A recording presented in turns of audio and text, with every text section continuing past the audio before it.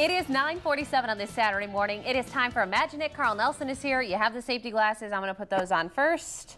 You're already playing with fire. All right. That's right. We're going to talk about combustion today. Oh, your favorite. Now, this goes without saying, this is not something to try at home. No. But if you want to see what we're doing here, come down to the Science Center. We do a combustion demonstration every day. We talk about fire safety, the science behind combustion, all sorts of really nice stuff. Let's get started with this balloon filled with 100% oxygen gas. Okay. I'm just going to bring this flame right next to it and... Okay, yep. Sorry, I'm going to do a lot of this. You expected a big explosion, right? Sure, I kind of led you up to that. Yeah. Now, what happened is the flame melts the balloon. The oxygen inside might make the flame on the stick burn a little bit more brightly, but there was no appreciable fuel there. Right, it just kind of popped because it just popped, and that was it. Now, on the other hand, this balloon in front of us is actually filled with 100% hydrogen. Okay.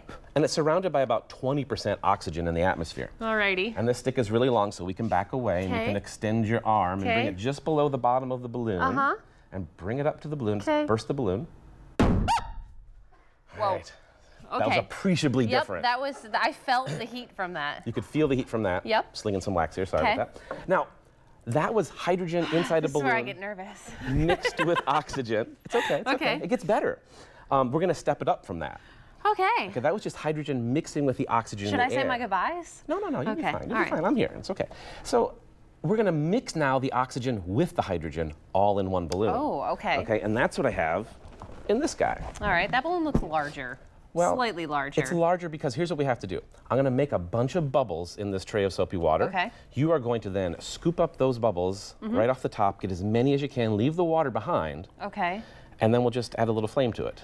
Oh, all right, so you're going to blow me up, in theory. Now, this could be a little bit louder than the previous balloon, so why don't you go ahead and put the earmuffs on right now. Oh, you were just making me look all kinds of beautiful this morning.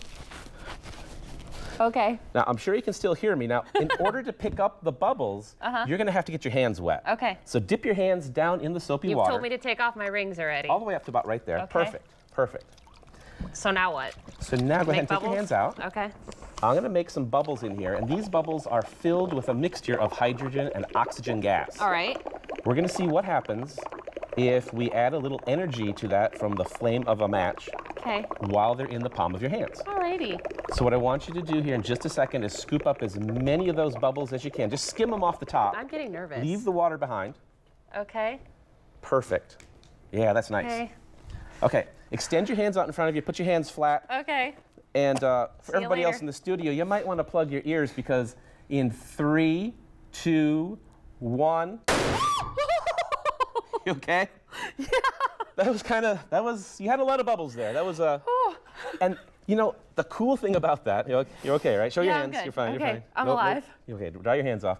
The cool thing about that is that reaction happens so quickly, it actually creates a supersonic shockwave.